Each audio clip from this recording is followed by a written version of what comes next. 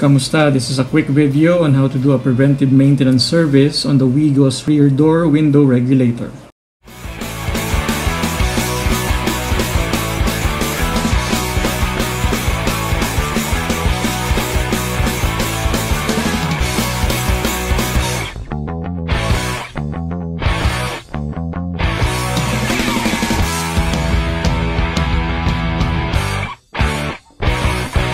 A malfunctioning window is something that no driver wants to experience, especially when you live in a tropical country like the Philippines na kung hindi sobrang init, umuulan. The window regulators on the front doors are different from the rear. I already made a video on how to service the front door window regulator. The link is on the description box. Using a Phillips screwdriver will remove this thing, which is holding the inside rear lock knob in a counterclockwise motion. Gamit ang isang plastic prying tool, pull out this lock switch panel. Press the release clip of the wiring harness while gently pulling it away from the lock switch. It's easy to do it when you use both hands.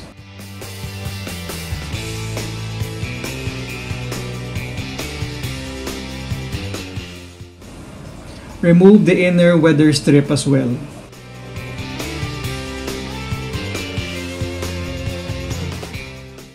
I'm using a door remover panel to pop out 10 board clips, but a flathead screwdriver will also work just fine.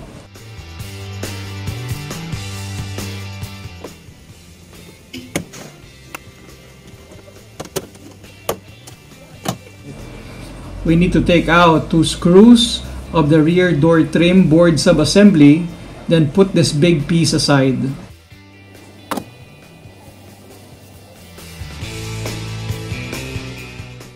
Open this part of the plastic door service hole cover so we can lubricate what needs to be lubricated. Uunahin natin itong door window guide using a silicone spray, the part where the rear glass slides on. Reconnect the wiring harness to the lock switch so we can try to bring down the glass.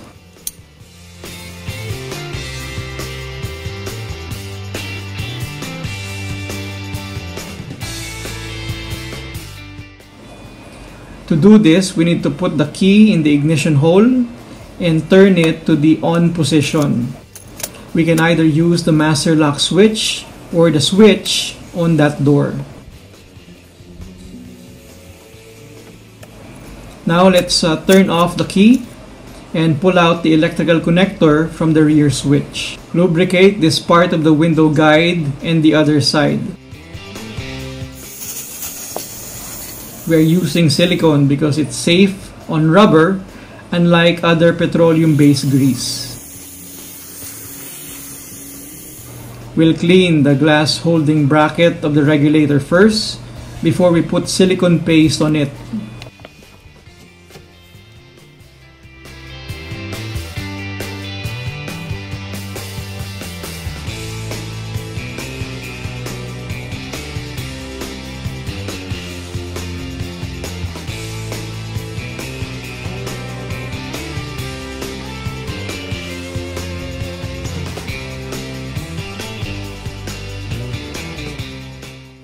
We're now ready to put back the door panel.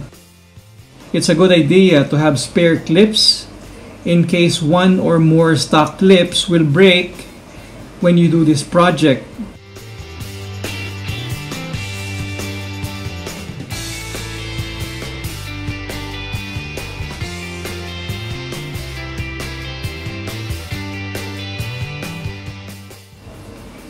Ibalik na natin ang lahat. I will put the links of most of the things that I used in this video in the description below.